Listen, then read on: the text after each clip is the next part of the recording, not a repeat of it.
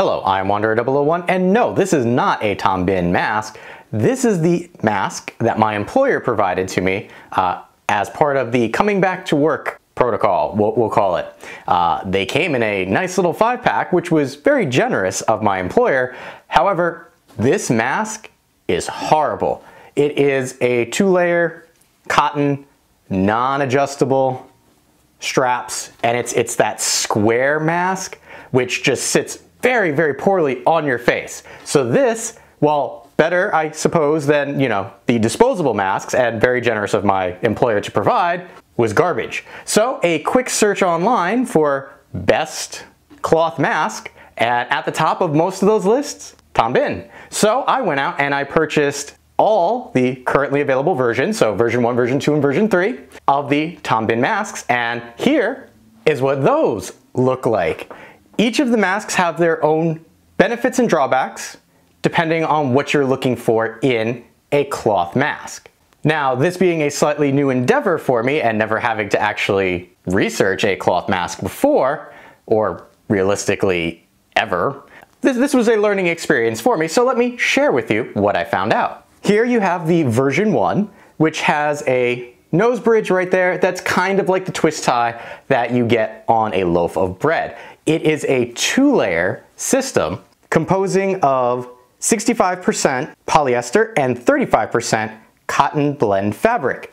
The ear loops right here, nice and stretchy. Interior there has a nice feel to it, and it is the lightest of all of the current offerings in that polyester cotton blend breathes easier than the other options. However, unlike the version 2 and version 3, you do not have a neck lanyard, so you will do the hang off your ear like you do with the cloth or paper masks. The version 2 is also a 2-layer system, however now it is composed of 100% cotton twill fabric. I will say that all of the ones that we're looking at right now are the medium large versions, as that's what I thought would be most comfortable for my face. Tom Bihn's website does have a handy measurement guide if you're looking to find out what will work best for you. Up here you can see that they have substantially increased the nose bridge, making it more adjustable, more substantial, and easier to fit around your nose. The one complaint I have with the version 2 is that it is this green color as opposed to the black that you get with the version 1 and the black that you get on the exterior of the version 3. So version 2, the medium large, doesn't quite go with as many things as the version 1 or version 2. You have your ear loops, nice stretchy ear loops like you had on the version 1. However, now we have this neck strap, which I will admit is really nice, especially when you're wearing this for long periods of time and you need to go outside and get that air. You just drape that around your neck and you're good to go. It also acts as an adjustment for the ear loop should you need to shrink this down. And there we go, that's what the interior looks like for the version 2. Now the version 3 is the heaviest of all of them when it comes to breathing because it is a 3-layer system.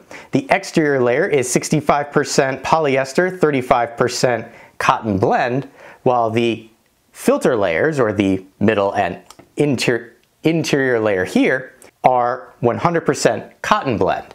It is the largest of all of the masks, even though this is the medium large version, so you should be able to open your mouth very wide.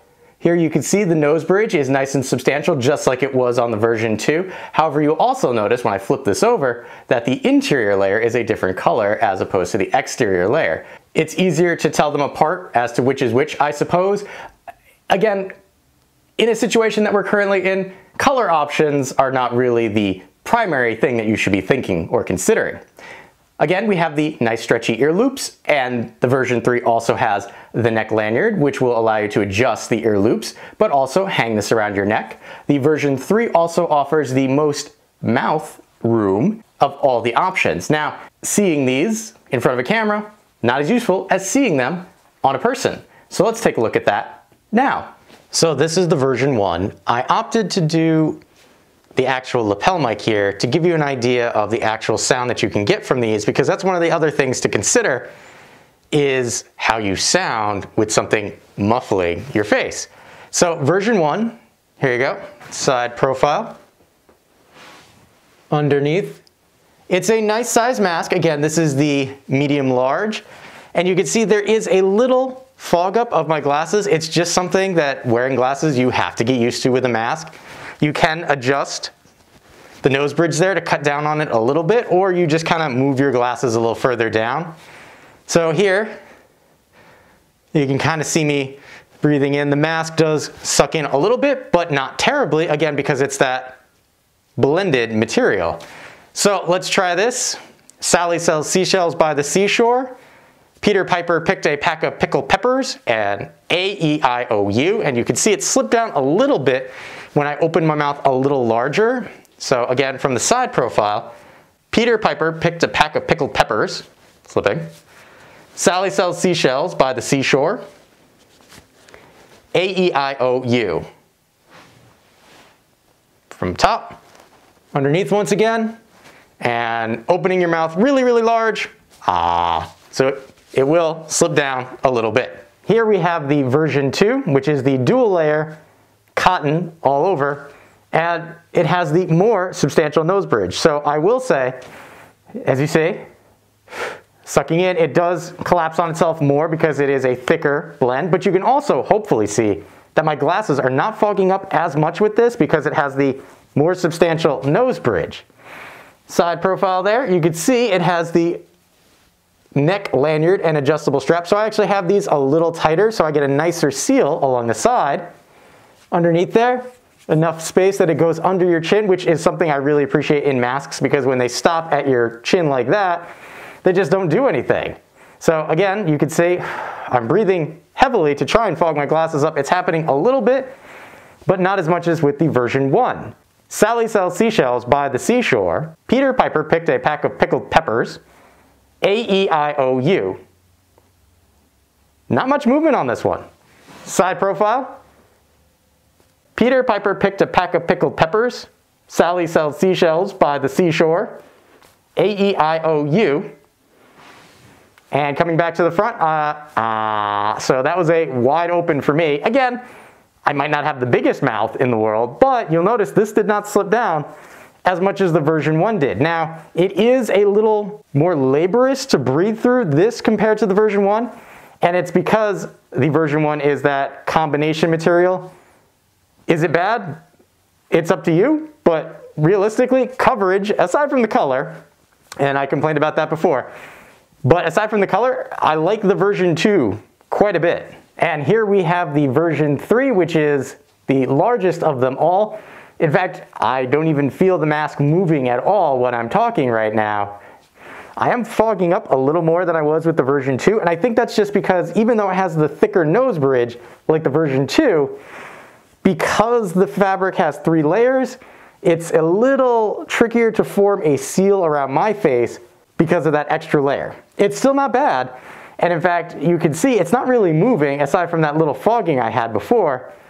You have the ear loops and the neck lanyard, which adjusts the side, the ear loops as well. You would normally just hang it off. I'm not showing you that because, well, I just don't want to show my face on camera.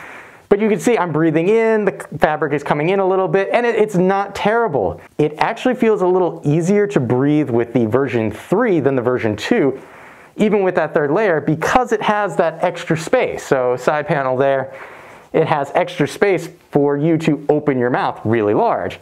It does come much further down your neck, under your chin, than the version 2 and the version 1. So that's something to consider depending on your facial structure. So, Sally sells seashells by the seashore. Peter Piper picked a pack of pickled peppers. A-E-I-O-U. Peter Piper picked a pack of pickled peppers. Sally sells seashells by the seashore. A-E-I-O-U. And then coming to the front, so it comes down a little bit off the nose, but that's probably because it comes down a little further on my neck. If it was up a little higher, I wouldn't have to worry about that quite as much. The version 3, like the version 2, has the more substantial nose bridge, which I like, because you can pin it down and keep it further away from your eyelids, which is what my wife doesn't like with the flat, square ones. That was an example of version 3. Just for a quick point of reference, this is the mask that was provided to me by my employer. single layer, it's pulling my ears horribly. It really doesn't offer much in the way of anti-fogging because it comes like right up to my eyelids, and it does not come that far past my chin. Now, as my avatar shows, I do have facial hair. With none of the Bihn masks, I had any problems. This one in particular, I could feel it inching up as it's scratching against my beard and fogging up my glasses horribly. So, Peter Piper picked a pack of pickled peppers. Sally sells seashells by the seashore. A-E-I-O-U. Side profile there. You can see it really just kind of scoops it. It's not great. It is not a great mask. And opening my mouth really wide, didn't pull from the top, it came off from the bottom, which does not form that good seal that you need when you have a mask. And the last one for reference is a standard paper mask that you might pick up. Now these are disposable, one-time use. The beauty of the cloth masks are you can wash them and not have to just throw them out and throw away your money. But, cloth mask for reference, Sally sells seashells by the seashore. Peter Piper picked a pack of pickled peppers. A-E-I-O-U. Side profile, I do appreciate the elastic ear loops on the paper masks, and they do, if you pull them down or open enough, come down past your chin nicely compared to that white mask. But, if you open your mouth, it pulls down from the top if you don't have it pinched up nicely. All right, so we have an idea of the fabric makeup, we have an idea of how they look on a normal sized face with facial hair. The next question is, well, let's talk about pricing. So your version 1 is $13. However, part of that $13 goes to giving a mask away to charity. Version 2 is $9. And version 3, which is the biggest in the 3 layers, is $16. Now, washing these, you're gonna wanna get yourself a bag, a washing bag. I'll have a link for that down in the description to kind of keep these away from your other clothes and getting banged around too much. As you might suspect, version 1 being the combination blend, dried the quickest when hang drying. Version 2 was next, and then version 3 took the longest because it is that 3-layer system. Bihn also offers the version 1 blueprints, so if you feel like attempting to make your own mask, you can. However, myself, being somebody who hasn't attempted sewing really since middle school, and as you can see here, the prospects of that back in the day were not the greatest, I opted to purchase them. However, I will leave a link in the description where you can actually find their pattern to make your own should you want. Whether you're looking for a company that's in the US that's making quality masks or one that is socially aware in if you purchase version 1, a donated mask will be given away. They give you the pattern. So all in all, quality and company-wise, having never looked at Bihn before, nor have I looked for masks before, I was pleasantly surprised. So if you, like me, if you do a search on YouTube or Google for best cloth masks, I'm gonna throw my hat in the ring and say Bihn is up there, just like all the other reports I found. I have been Wanderer 001. If you have any questions or comments, please feel free to leave them in the area below. And as always, thanks for watching.